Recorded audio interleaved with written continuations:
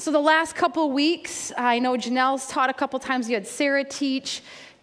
We've been in the introduction of the Sermon on the Mount.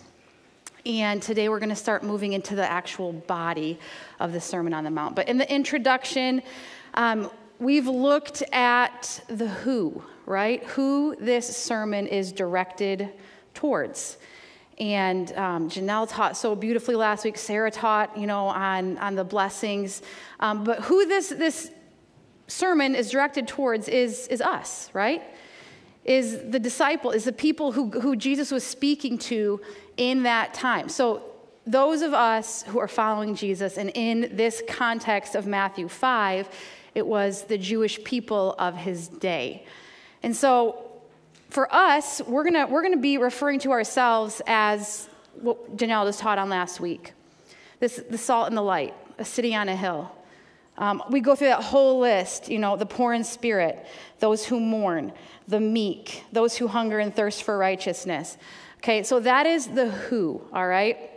Today, as we move into the body of this text, we're going to be looking at the how. How do we become those things? How do we, the people of God, become the salt and the light? How do we become a city on a hill? How do we take hold of all those blessings that we see listed there? And Jesus is going to begin to answer that question of how we do that with the text that we are looking at today.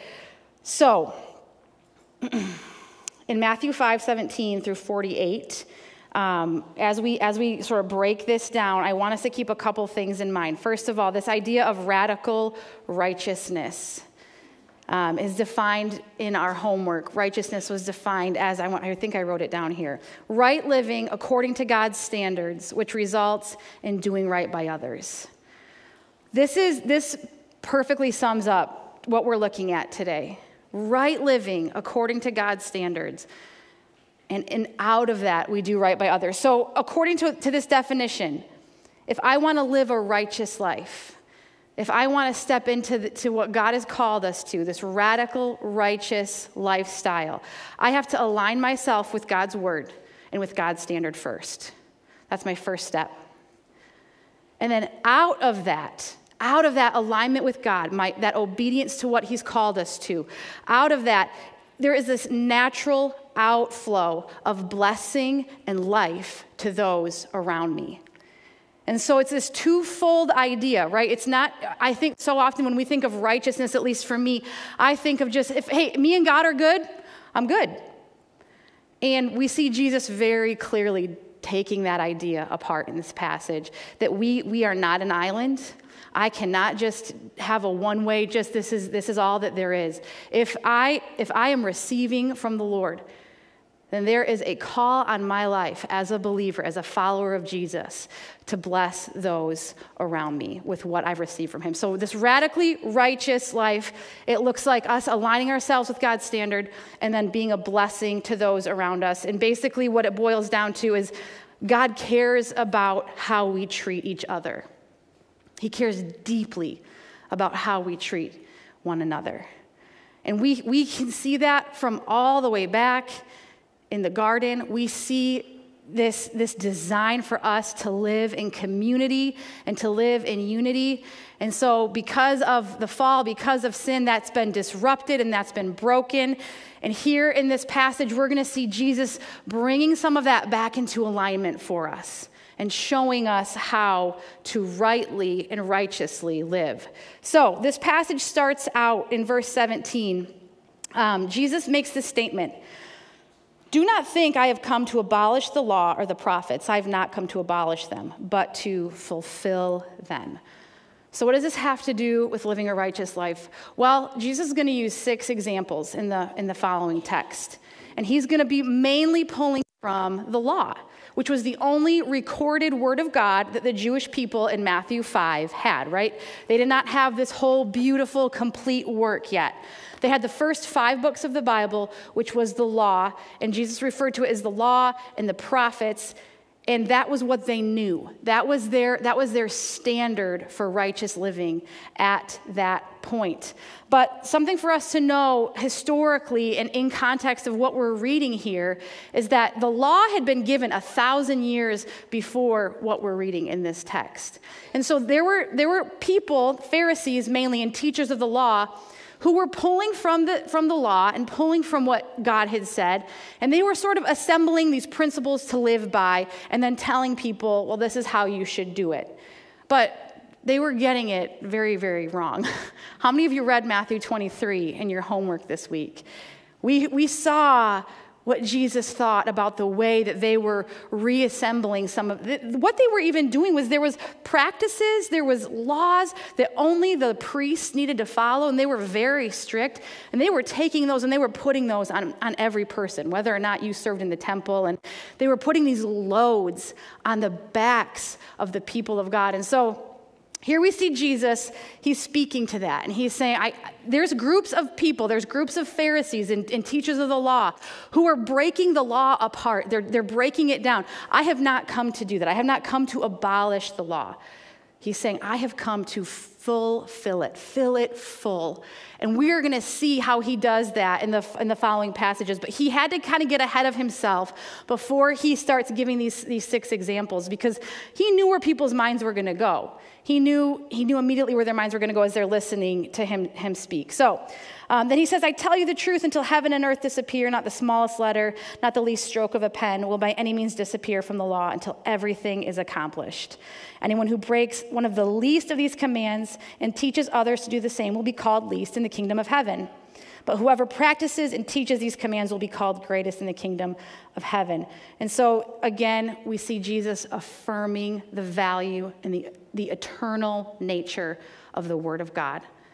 He's affirming, he's saying, if God spoke it, God decreed it, it's going to stand. Now, the way that we apply that to our lives is going to look differently. We saw that. If you have questions about the law and the prophets or what Jesus is talking about here, there's a whole section of your homework called Digging Deeper that Janelle wrote, so beautifully explaining this, talking about how we are to fulfill the righteous requirements of the law.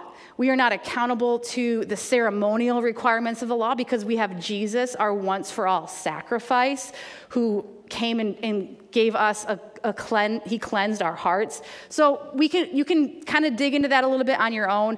But what I wanted to do is make sure we all understand what the law is and why Jesus found it important to say, I'm not going to abolish the law. I'm going to fulfill it. All right, so, and then this last verse here in the first section that we're looking at, verse 20, for I tell you that unless your righteousness surpasses that of the Pharisees and the teachers of the law, you will certainly not enter the kingdom of heaven. The Pharisees and the teachers of the law were taking the original commands and they were twisting them. We read that in Matthew 23. I'm going to read a couple verses out of Matthew 23 because what Jesus is getting at with what they're doing is exactly what we're talking about today. So here's Matthew 23, 25 through 28. Woe to you, scribes and Pharisees, hypocrites! For you clean the outside of the cup and the plate, but the insides are full of greed and self-indulgence. You blind Pharisee, first clean the inside of the cup and the plate, that the outside may be clean. Woe to you, scribes and Pharisees, hypocrites, for you are like whitewashed tombs, which outwardly appear beautiful, but within are full of dead people's bones and uncleanness. So you also outwardly appear righteous to others, but within you are full of hypocrisy and lawlessness. Those are some very strong words from Jesus and how he feels about the way that the law was being practiced. He has a huge problem with this, and he's going to tell us in these following passages how to practice these laws rightly, how to not do what the Pharisees are doing, how to make sure the inside of the cup is clean, how to make sure that we are not full of lawlessness and dead man's bones, as he said, but that we are full of life and wholeness. And so here we see Jesus. He does it in the most beautiful way. as he's saying, this is the wrong way to do it, but we also hear this invitation into something more and into something greater than what was happening in that day and in that time. And it was for them, for the people who were hearing him in that moment, and it's for us today. I want today, my prayer, my heart is that you hear an invitation into a life of righteousness, and that doesn't deter you or scare you or discourage you or put you off, but that you hear an invitation into a life that will be strengthened and sustained by the Holy Spirit within you, but will set you apart from the world. And that's not easy. To be set apart from the world around us, to look differently, to do marriages differently, to do relationships differently, to do church differently. We have to have the power of the Holy Spirit in us, and then we have to exert our own will and take some concrete steps to make that happen. And so again, we see this twofold process, this cooperation, and Jesus is going to sort of detail that in the following passages. But hear this today. If you're wrestling with this passage, if you feel like there's some tension and you're struggling with some things that you're reading here, good. Keep wrestling. Lean into that tension because God has something for you in this passage. And most likely that thing that's pressing back against it is something in your flesh that doesn't want to be corrected and lined up with the Word of God. I can tell you I had that this week when I was reading this. I was like, you've got to be kidding me. Oh, God, are you serious? I'll tell you about that when we get there. The beauty of the Word of God as it transforms our hearts and our minds and our lives has the power to do that in us today. So let's lean into that, all right? Amen? So, murder. Jesus goes through 6 examples of righteous living and what that looks like. We have murder, adultery, divorce, oaths, retaliation, and love of our enemies. And so we're going to talk through these. I'm going to spend the most time on the first one because it's a really good template that we can apply to most of the other ones, is how we look at and interpret what Jesus is saying here in Scripture. So at the surface level, it can appear at first that Jesus is contradicting these Old Testament laws, where he says over and over, "You have heard it said, but I say to you," right? That kind of sounds like he's going to give you an alternative, right? He's not. This helped me understand this concept a little bit. I'm a visual learner. So here we have, you have heard it said, do not murder, right? Do not murder is this guy right here. These are nesting dolls, in case you don't know. And then what Jesus is going to do is he's going to open the law up to us. And he's going to show us a deeper wisdom and an even deeper wisdom and an even deeper wisdom in what the original word that was spoken offered to us, okay?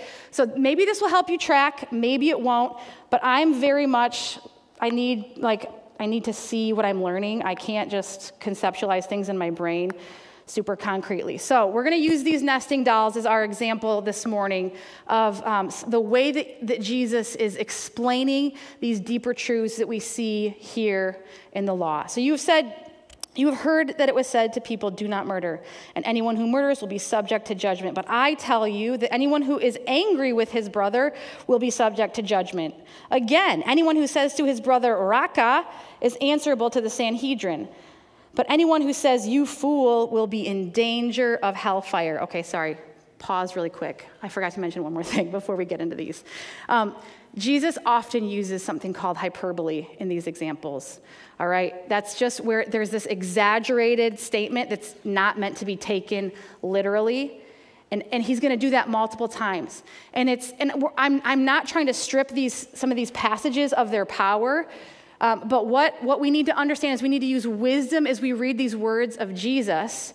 And we need to understand that, in fact, the reason that he's using these methods of communication is because he is so deadly serious about what he is saying. He wants us to understand this, so he's shocking us with some words so that he's saying, pay attention right here. This is important. This is a big deal. So anyway, all that to say, I want to make sure I covered that before I jump into this portion of Scripture. So we see these offenses that Jesus says. You have heard it said, "Do not murder," okay?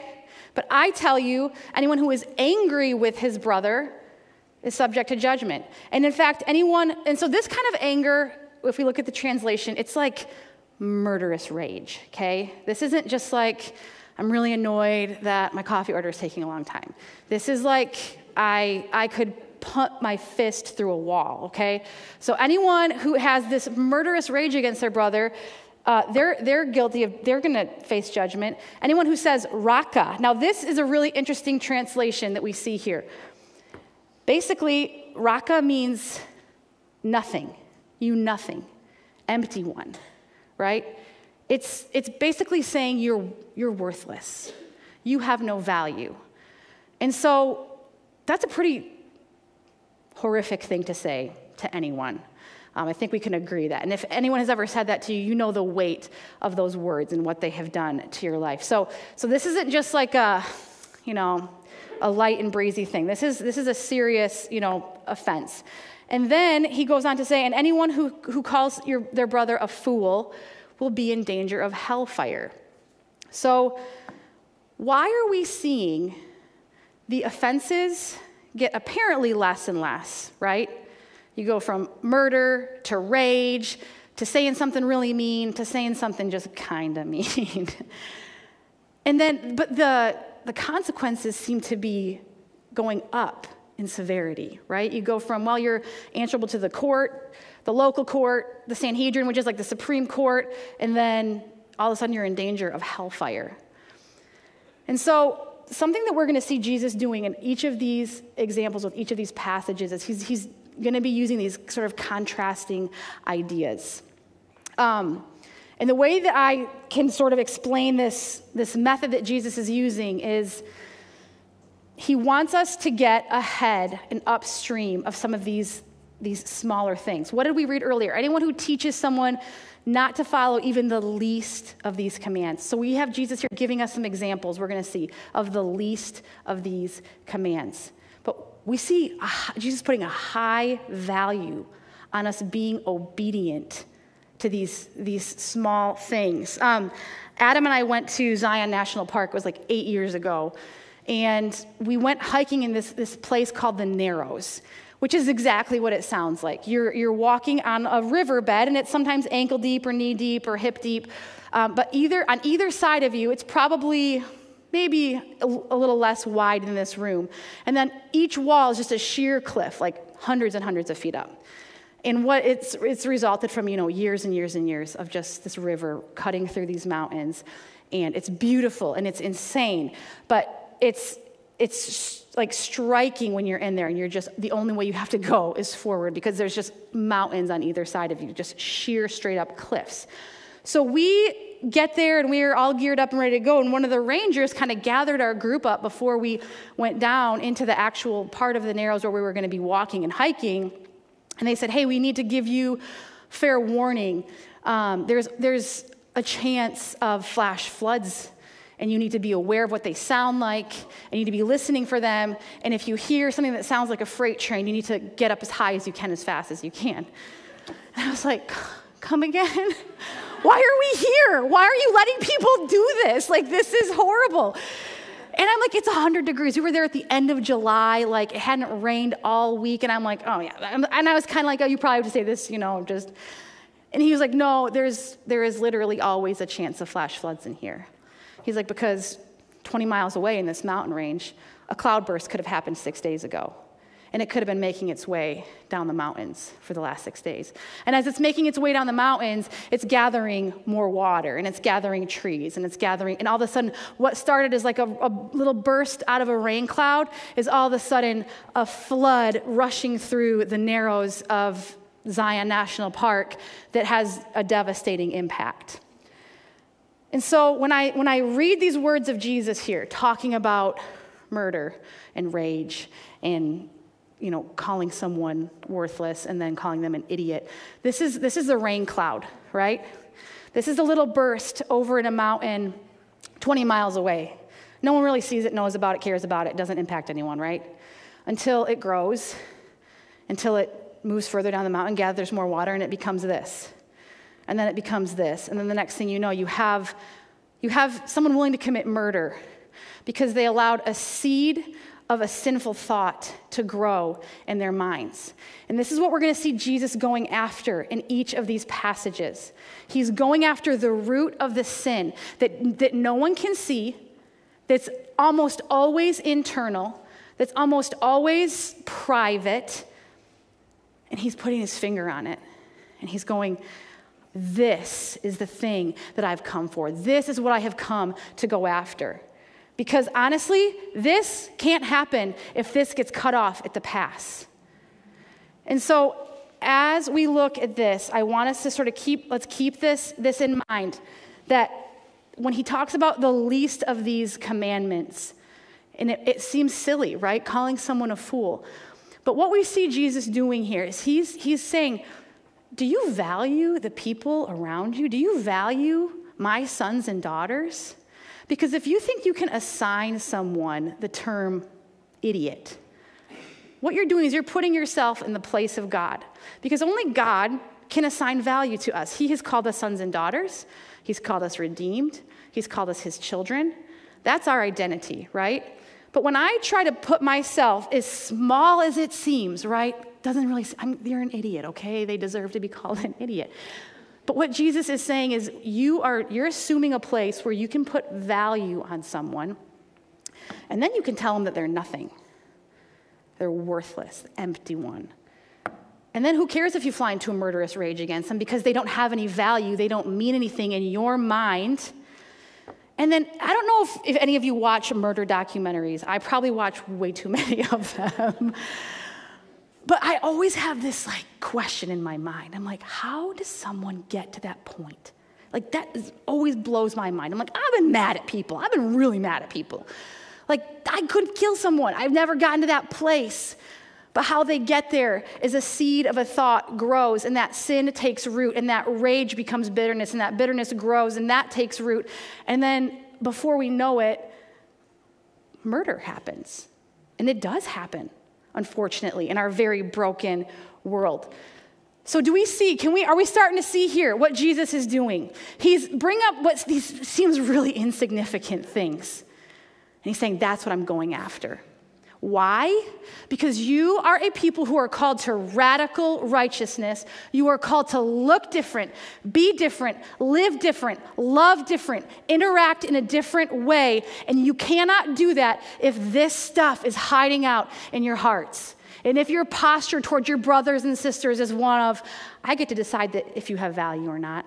I get to decide if you're important or not. No. Jesus came to earth assigning all of us infinite, eternal value.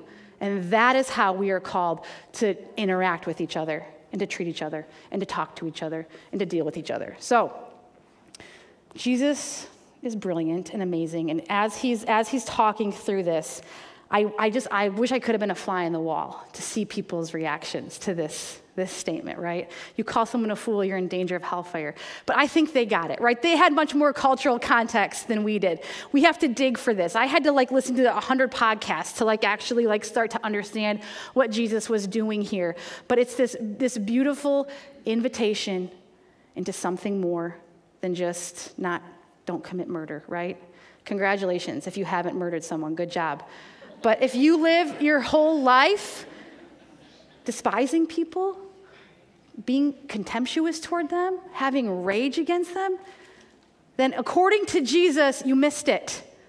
You missed it. And so he's not patting you on the back for not committing murder. He's inviting you into something much deeper and much more radical and something that's going to cost you something. Okay? I want us to understand this. A radically righteous life costs us something. It is not free. It wasn't free to Jesus, and it's not free to us. All right. So I spent a lot of time on that one. We can kind of hustle our way through the remaining ones because this is sort of like the template, like I said, for the other ones. We can start to see what Jesus is doing. We can start to become familiar with some of his language here. So take the smallest seed of sin captive and crush it, all right? So the next one is adultery.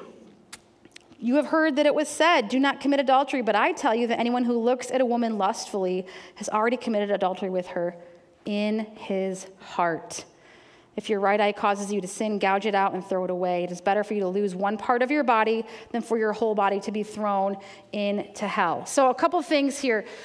When we see Jesus talking about looking at a woman in a lustful way, we do need to kind of understand the cultural context of this a little bit, because I'm sorry, you can't live in our world right now without just seeing boobs everywhere and people in scandalous clothing, and it's all out there, right? That's just the culture that we're in at this moment. So this isn't just they looked and they saw someone and they tried to turn away, but this is talking about someone looking at a woman with lustful intent, okay? That's different than just this accidental glance and now I got to deal with that. And this is a much deeper thing, but it's also an internal thing. And so here again, we see Jesus saying, maybe you didn't sleep with someone else's spouse, but have you allowed lust a wrongful place in your life? Have you allowed it to take root in your heart and in your mind? And I know as women, maybe we're not as prone to visually lusting, but we still have places in our lives and in our hearts where that can take root if we let it. If we allow our minds to be captive by things they should not be captive by. If we're reading things, if we're watching things, if we're meditating and thinking on things or scenarios or situations, we are allowing lust to take a root in our hearts and in our lives. And Jesus is saying, get that out. And his words are so strong. This is where we see an example of him using hyperbole. He says, if your right eye causes you to sin, gouge it out and throw it away. It's better for you to lose one part of your body than for your whole body to be thrown into hell. And if your right hand causes you to sin, cut it off and throw it away. It's better for you to lose one part of your body than for your whole body to go into hell. Now, where did Jesus say a man had committed adultery with a woman? In his heart, right. So we know that this is not a literal command, right? Don't do this, please. Don't ask your husband to do this, okay? What this is Jesus saying is saying, take whatever measure you need to take to get rid of sexual sin. Do whatever you have to do to keep that out of your life. It has no place in the life of a follower of Jesus who is seeking to live a radically righteous lifestyle. And so do what you have to do. What do you need to do? Throw your romance novels away? Get rid of your HBO subscription? Get a flip phone? Oh, those seem like really extreme things. I don't know what Jesus said to cut off your hand and gouge out your eye, so I think those are sort of measured responses compared to that, right? Let's take this seriously. Let's take this root of sin in our lives seriously. And Jesus is saying he does. He takes it very seriously. And then again, we see this idea of value. Do I value my brothers and my sisters in Christ to the point where they are not like objects of lust, but that they are fellow co-laborers in the kingdom of God with me? And when we start shifting our perspective from one of the world, right, to one of the kingdom, we can start to see that has no place here. It has no place here. Jesus is very serious about sexual sin because it doesn't just stay with us. It doesn't just stay private. And that's sort of the point of what he's saying here. It's gonna affect other people. It's gonna leach out into the people around us. And flip that around, when we treat each other with value and when we look at each other as co-laborers and brothers and sisters, that also impacts those around us. So, all right, let's move on. All right. So the solution to cutting off lust, get rid of whatever you need to get rid of. Let the Holy Spirit speak to you on that. He knows, and you know, because he's going to be speaking to you and telling you about it. This is a beautiful thing about when we are looking at righteousness and when we're looking at our part that we're playing right now, okay? This is, for the record, there is a part that Christ plays in our righteousness. Right now we're talking about the part that we play. And when we submit that to God and we say, God, help me. I want this. I really want to live a righteous lifestyle. He is going to answer you, and he's going to show up, and he's going to do incredible things in your life. So let's not fall into condemnation, but let's welcome the conviction of the Holy Spirit. All right, the next is divorce. It has been said, anyone who divorces his wife must give her a certificate of divorce. But I tell you that anyone who divorces his wife, except for marital unfaithfulness, causes her to become an adulteress, and anyone who marries the divorced woman commits adultery. So, here Jesus is addressing a common occurrence in the culture where there was a wrong interpretation of the law, right? There was this idea, and if we can read back in the law and see, Moses allowed for divorce in instances of marital unfaithfulness. That's the interpretation we can pull from the law. But what the Pharisees were doing, and what they had rewritten it to, is basically a man could issue a woman a certificate of divorce for literally anything. Like, he woke up one morning, didn't like the way her hair looked, divorce. He didn't like the way she cooked her meal, he could cast her aside. And what we know about women in this culture is they did not have anything apart from their husbands. We are in a completely different time and era as women, but they had nothing, all right? Their property, their homes, like their livelihood, it was all wrapped up in their husbands. And so here we see Jesus, and I think this is beautiful, just kind of coming in with this protective measure over these women and saying, like, stop doing that. Stop, you don't see the value in this woman. Like, stop casting her aside for no reason. This is ridiculous. And I love Jesus for so many reasons, but it just feels like a very protective verse as he says, don't do that. That's wrong. And if you do that, you're the guilty one. You're the one who's accountable. And you're the one, like, that sin is basically on your head. So there's that. And then we see, also, it's a very low view, obviously, of the marriage covenant. If they think that they can just issue a divorce to their wife for whatever reason, right? Jesus is kind of going after that. I wrote here, he's calling his people to a higher standard of righteousness in every area of their lives, specifically the areas that affect other people, and that absolutely impacts marriage. If our lives are to be radically different than the world, our marriages have to be radically different than the world. There's no getting around that. And so Jesus is saying, he's reminding them of the value, not just of their wives and women, but he's reminding them of the value of the marriage covenant. And why that's a big deal is because our marriage covenants, they mirror the covenant the bride Jesus has with Jesus, the bridegroom, right? Like our marriages are intended, we see this in Scripture over and over again, they're intended to mirror the relationship of Christ and his church. And so as we realize that, and as we start taking hold of that idea, that does transform the way that we look at our marriages and that we do marriage. I wrote here, if husbands and wives understand that we bear the image of a God who says, I am your bridegroom, you are my bride, then there is this high value on the marriage covenant. Because we see marriage is about serving, right? Dying to ourselves. We have this example of that in Jesus. He served us, his church. He literally died for us. He actually rescued us. He pulled us out of darkness, brought us into light. So he's our first example in that. Marriage is a cooperation of two people who both bear the image of God.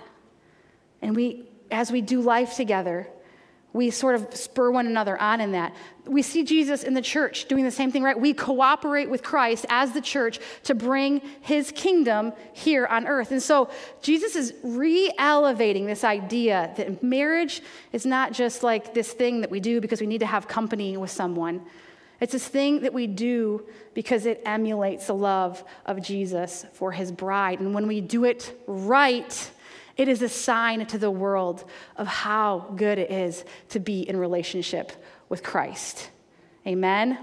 All right, so here Jesus brings up divorce. We see in these first three examples that he's trying to get us to step back from the way that we treat other people and ask ourselves, do I value my brother and my sister? Do I value those around me enough to die to my life and my preferences in some places and prefer them?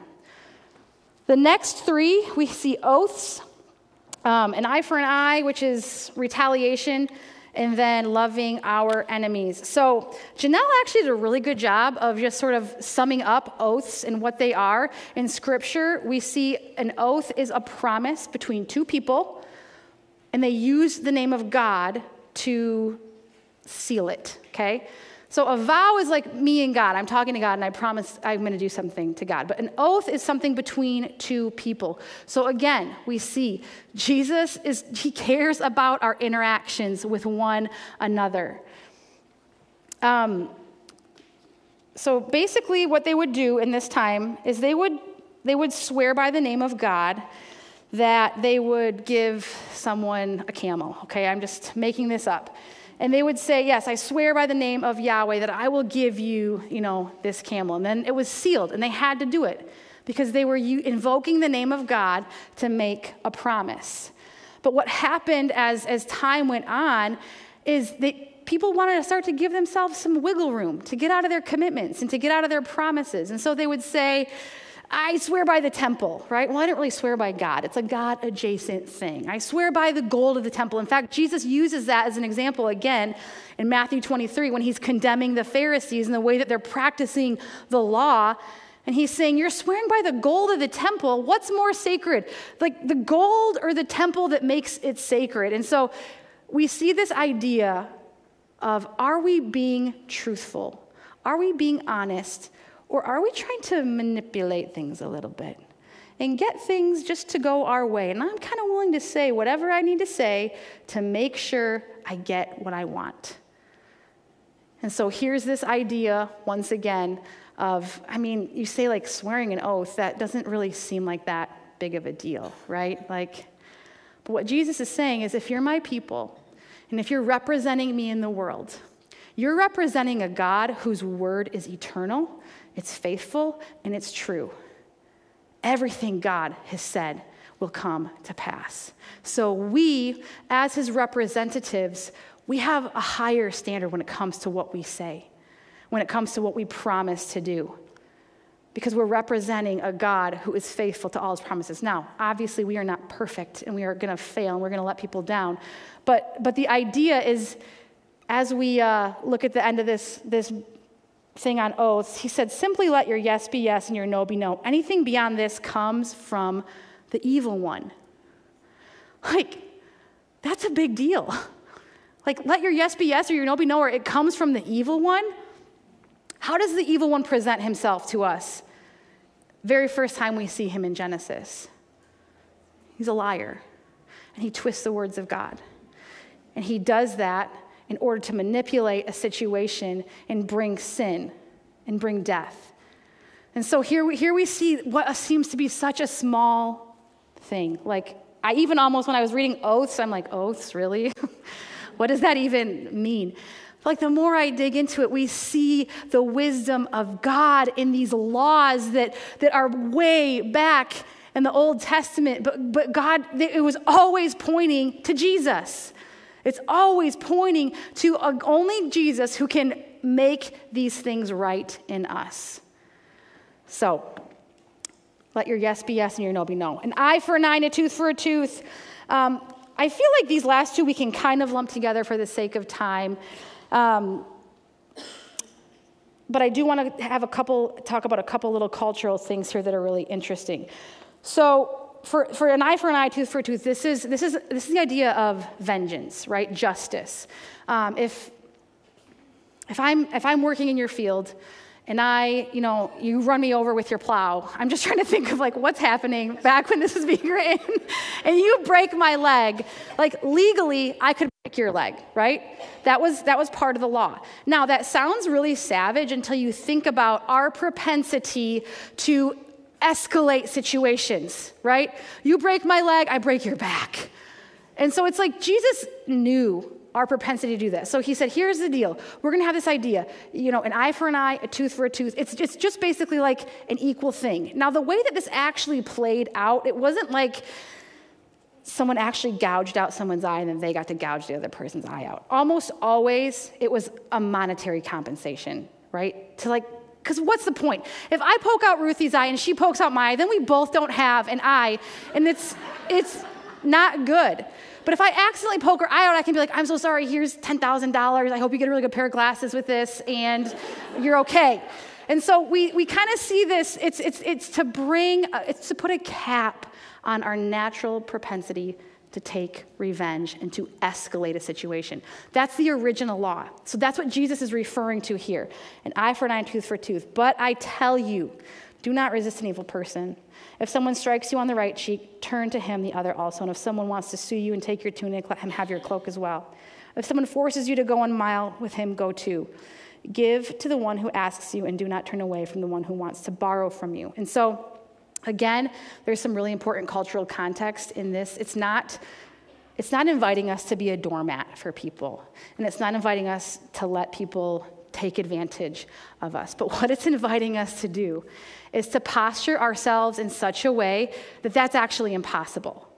To posture yourself in such a way that it's safe and you're okay, but you can pour out grace on this person, and you can offer them something that they probably don't deserve, right? That you don't need to get revenge, and you don't need to match evil for evil. This is actually quoted. Someone quotes Jesus in this, I think it's Paul, quotes Jesus in the Sermon on the Mount, and that's how he rephrases this line.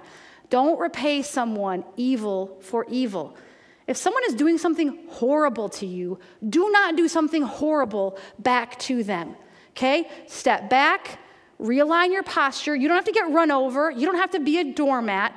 Come up with a way, though, a creative way, a way that doesn't pour more evil and more gas on the situation to figure things out. And there's a way we can do that. And that's when it talks about, the slapping of the cheek and the cloak. These are actually really interesting creative ways of people kind of standing their ground in Scripture, but also not escalating the situation and not retaliating evil with evil. And so I don't really have time to get into that right now, but if you want to do some research on your own in that direction, it's really interesting that we don't see Jesus inviting us to just roll over and let people do whatever they want. That's not okay. That's not how we interact with each other either, but that we are the ones who we have a security. We know who our God is. We don't have anything to prove. And we can creatively come up with a way to stand our ground, but to also release people into the justice and the grace of God, right? So, love your enemies. You have heard that it was said, love your neighbor and hate your enemy, which that is not in the law. That is actually Jesus speaking to something that was happening in the current culture. There's nowhere in the law that tells us to love our neighbor and hate our enemies. I just want to clarify that right there. But I tell you, love your enemies and pray for those who persecute you, that you may be sons of your Father in heaven. He causes his sun to rise on the evil and the good and sends rain on the righteous and the unrighteous. This part gets me. If you love those who love you, what reward will you get? Are not even the tax collectors doing that? And if you greet only your brother, what are you doing more than others? Do not even pagans do that? We'll grab that last verse in a second, but as people who are called to live lives of radical righteousness, we have to love the hard people. We have to have a heart posture, right? This again, so everything Jesus is talking about here, it's interior. It's an inner work that we are responsible for. I am in a situation right now that is where I'm dealing with a person who is very hard to love. You don't know them, okay? I just want to put that out there. It's not anyone in this room. Whenever someone says that, I'm like, I wonder who that is. It's a totally exterior situation to anything happening at church. But I read this verse this week, and I was like, started getting sweaty. I'm like, God, I know this in my brain. It is really hard to walk this out. It is really hard to pray for someone who you're like, you're the worst. You're the worst. It's really hard to submit yourself to this word right here in obedience. But I did it. With my teeth clenched, I did it. And I said, God, I see my heart is not lined up to your word in this area. I see I'm in sin toward this person because I don't want to pray for them. I don't want them to succeed. I don't want to love them. I want to just pretend that they don't exist. And I actually want to pray that their life goes really bad, if I'm being honest. And I very clearly, thanks Janelle for making me teach on this passage. I very clearly heard the Holy Spirit say to me as I was reading this, Emily, I have given you my Holy Spirit. I've put him inside you. You are different. You do not love and live as the world loves and live. You live the way I tell you to love and live. And that means you take those feelings and you put them to death, and then you take up the nature of Christ and you pray that he would do that work in you. Now, as we kind of close on these 6 examples, I do want to touch on that. I want to talk about that because I feel like we talked a lot about our responsibility for living a righteous life. We have to exert our wills. There is a place where I have to say, God, you are not going to animate me like a puppet. I wish you would sometimes. I wish you would just control me and make me. No, I have a choice. And it is a worshipful act to our God when we submit our bodies and our thoughts and our hearts and our feelings and our desires to the Word of God, and we walk a way that we don't feel like walking. But we do it because that's what kingdom people do. That's what people who are part of the radical kingdom do. And so I wrote this, here, hang on, I already did retaliation, eye for an eye. Wow, I gotta skip some pages. I wrote this, if it feels like a lot, that's because it is. This radical call to righteousness, it feels impossible. Because it is, except for one thing. This very last verse says, be perfect, therefore, as your heavenly Father is perfect. You're like, okay, cool. Cherry on the top of just what you told me to do, because you called me to all this stuff, and now I have to be perfect. The beautiful translation of that word perfect is complete. Be complete. Be grown up. Here, I wrote it down.